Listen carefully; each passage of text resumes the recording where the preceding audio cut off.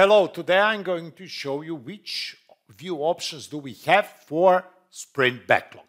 Okay, let's jump to the project. When we are in project, we are going to choose boards, and under the boards, we will choose sprints. And after a while, when the sprint will be loaded, you will see that we have multiple options for that particular sprints, how to view it. So you can see that I have here, okay, if I go to task board, that I can see user stories and all states and all tasks in particular states which belongs to particular user stories. Okay, I have three user stories, and you can see that I have some things which are also here, tasks under which belongs to user stories. Now I can go here, view options, and I'm going to talk today only about these view options. Now I can see stories and all tasks for user stories. If I go to people, you will see that it says ordering card is disabled because the task board is grouped by people. Let me show you what it means. I cannot drag and drop this one, okay? So let's say creates good table is not important as create invoice table. On the other hand, if I want to do that, if I want to do that, I can go here in view options, okay? If I go to stories, I can do this like, let's say design good screen is more important than design a customer screen. Or I can move it up and down, okay, to make different priority. Because this is sorted, okay, here in view options by stories. If I go to the people, I don't have ability to do that. And I can, of course, now, because I choose a group by people, in my daily, I'm using this one. So I'm talking with John, what did you do yesterday? What are you planning to do today? Are there any obstacles on your way? Mary, now it's your turn. Paula, it's your turn. Peter, it's your turn. And so on and so on. Okay, no matter if you choose people or stories, you can have side pane, and that side pane can be turned off, can have a planning. In planning, you will see that this is a current sprint, that we have 3 user stories and 12 tasks. And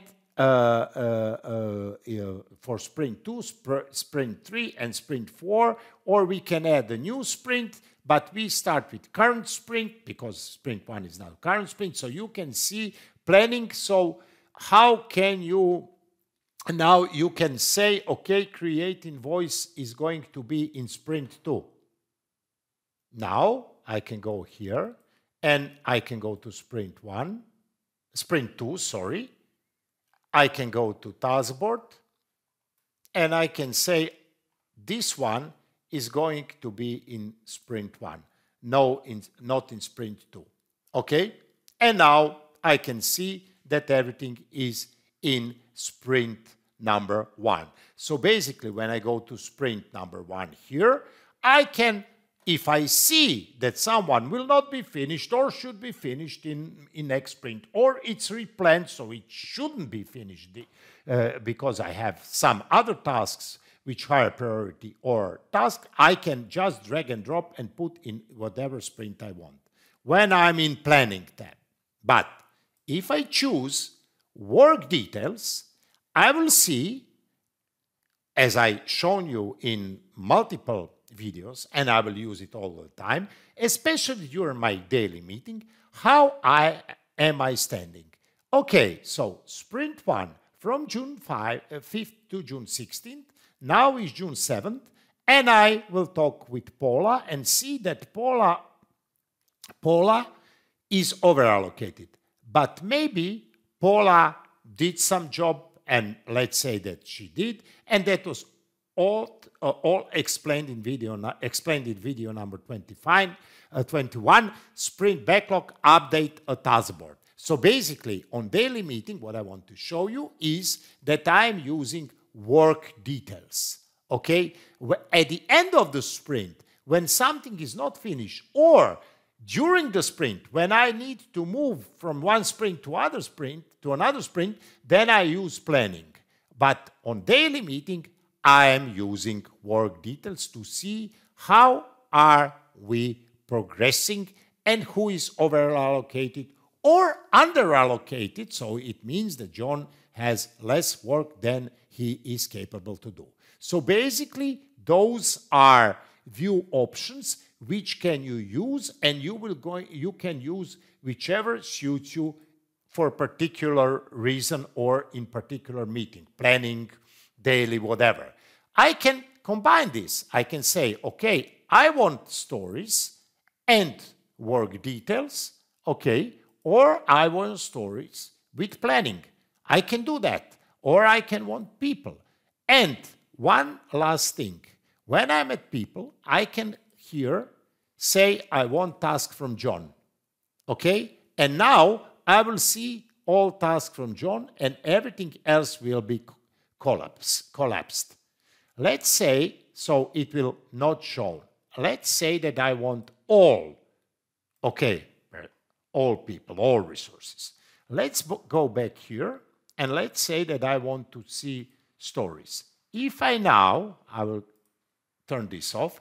If I now want to see John, you will see that this works in a way that, once again, take a good look.